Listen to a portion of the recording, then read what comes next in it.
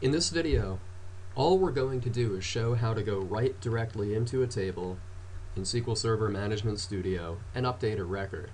So the first thing we'll do is open up databases, and then we'll go to the database that we want, and then finally to tables. And then what we'll do is we'll open up the customer type table by right-clicking and then saying edit all rows. There we go. Now we'll just move this over a little bit.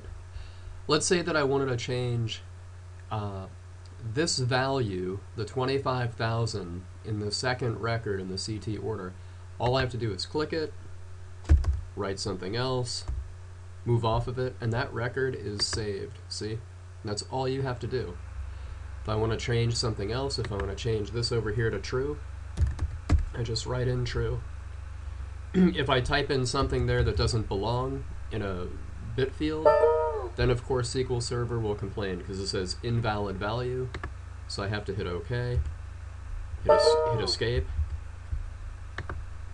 and then type in something that actually belongs there. It's that simple, folks.